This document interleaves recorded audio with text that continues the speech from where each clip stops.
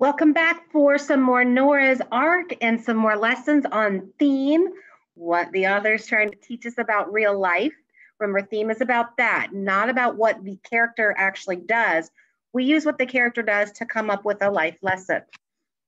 So how about you? Did you think that would happen with the horse? I thought something different was going to happen. Okay, we are still working on our graphic organizer, our trifold.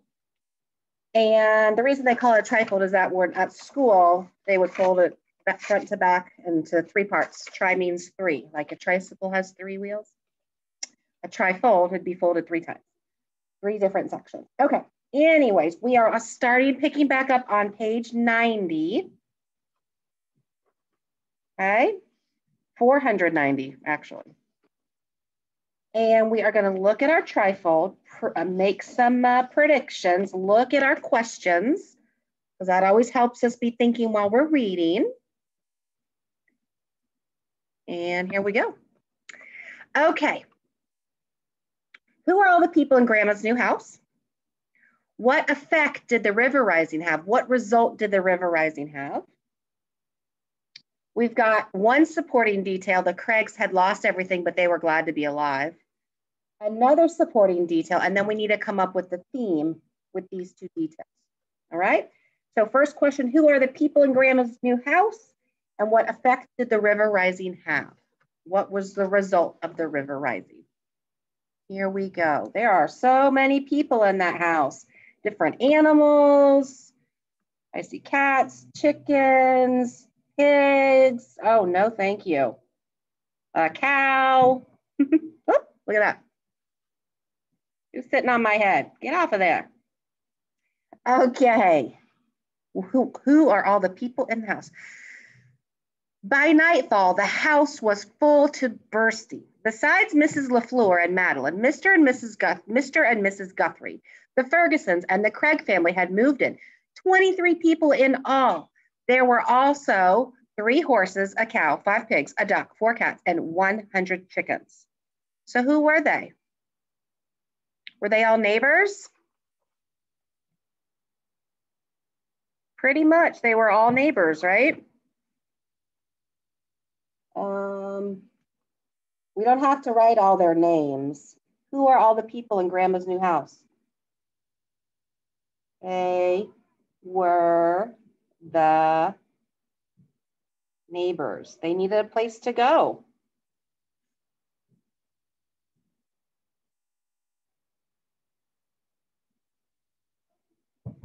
All right, our next question, what effect, what result did the river rising have? Oh no, that illustration is giving me a good clue, huh? The river rose until the house became an island, and we watched our neighbors' houses wash down the river. Oh, that's sad. So what was the result of the river rising? The houses washed away. The neighbors' houses washed away. What do you think it means when the author says the house became an island? So an island is a landmass that is surrounded completely by water. It's not connected, like Florida's not an island. Hawaii is an island because there's water all around it. So that's what the author means when their house was an island. It was just them and there was water all around them. Scary. All right, so now the next 2 pages, we're going to come up with a detail and the theme. We did come up with the theme at the beginning, but I'm glad we're coming up with another one now. Okay. Do they look sad though? What does it look like they're doing? Do you think they're all shouting? To me, it looks like they are singing to try to keep their spirits up, probably. Mr. and Mrs. Guthrie had brought a side of salt pork with them, though we had no way to cook it. The Fergusons had saved their radio, a skillet, that's a pan, a bag of dried apples, and a three-legged cat. They were delighted to find Major alive and well in our kitchen. The Craigs had lost everything but the clothes on their back. We're just glad we all got out alive, Mrs. Craig said, which only reminded Grandma and me that Grandpa had still not returned. We had bread and dried apples for supper and rainwater Madeline and I scooped out of the LaFour's rowboat. The water had a few fish scales in it, but no one complained. Why did no one complain? That was all they had, right? There's no sense in complaining if you don't have anything else. You just have to appreciate with what you have. That could be a theme. Let's look here. It said the Craigs had lost everything, but they were glad to be alive. The Craigs had lost everything but the clothes on their back. We're just glad we got out alive. What about here? The water, another detail is the water had fish scales in it.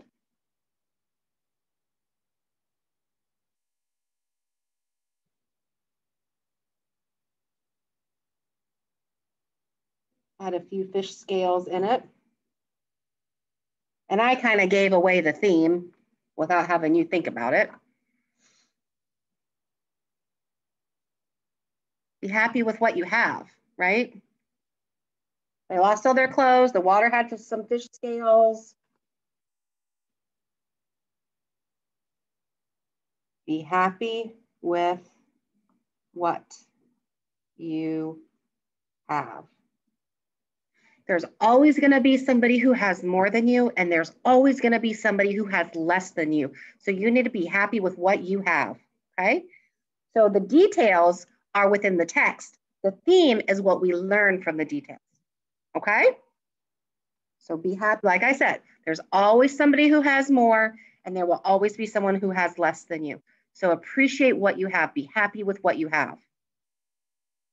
Got it? Life lesson. With no stove or beds, we all huddled together for warmth, sharing Grandma's quilts as best we could. We sang Scottish songs, they were singing, and row, row, row your boat in a round. And Mrs. LaFleur taught us A la Clairefontaine, a tune that brought tears to our eyes, even though we couldn't understand the words. Mrs. Guthrie told how her grandfather had fought at Gettysburg. That's a war. So that's another reason why it's historical fiction.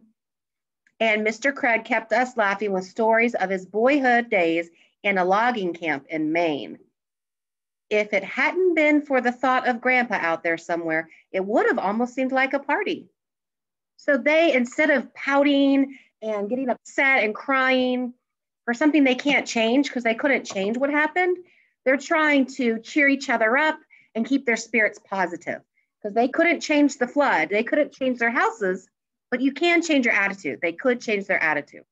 So that could be another theme. Have a positive attitude even when things are difficult, okay? Because if you have a bad attitude, it doesn't change what's happening. It's like I tell Bennett and Viviana with their homework. You got to do it anyway, so you may as well do it with a smile. It makes it worse if you do it all pouty and mad about it, okay? So that's another great life lesson here. This is a fabulous story. Learning all kinds of things here. Your job right now is to go off and finish it up. You've got column 4, your complete column 4, answer the questions.